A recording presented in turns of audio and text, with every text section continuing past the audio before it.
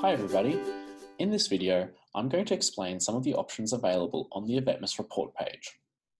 The first options we have at the top are the collection period options. Changing the year drop-down will update the date fields underneath to include the whole calendar year. If you want to run the report for a specific period, simply manually update the date fields. The collection type option will change depending on when and who you are reporting to.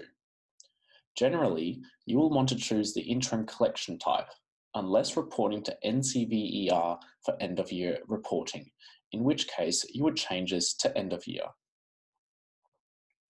The state reporting format should match who you are submitting the data to. For example, if I'm submitting to SVTS, I would choose Victoria. You should always select version 8 reporting format for reporting current students. The NAT30A checkbox underneath should be deselected when reporting to NCVER. The Classes to Include field allows you to filter which enrolments should be included based on the state of their aXcelerate class. For current reporting, you should leave the Convert NYA Outcomes checkbox selected.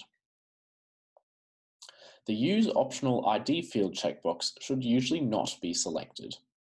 This setting will replace the aXcelerate generated AVETMISS student ID with whatever value is in the contact's optional ID.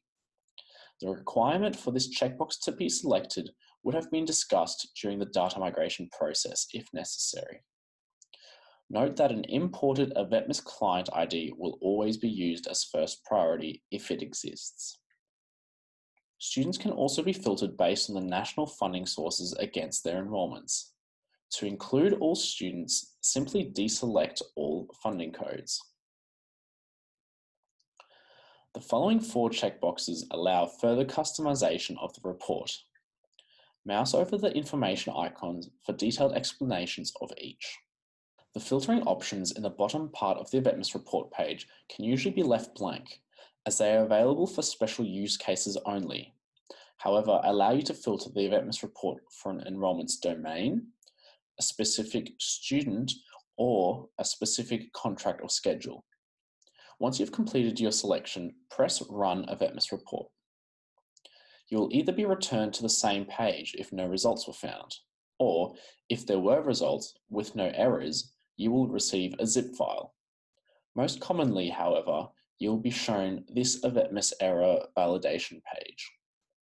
This displays pre-validation checks within aXcelerate, which should be resolved prior to submitting to your state or national authority. To ignore the errors and download the zip file anyway, select this checkbox at the bottom and press Rerun Report.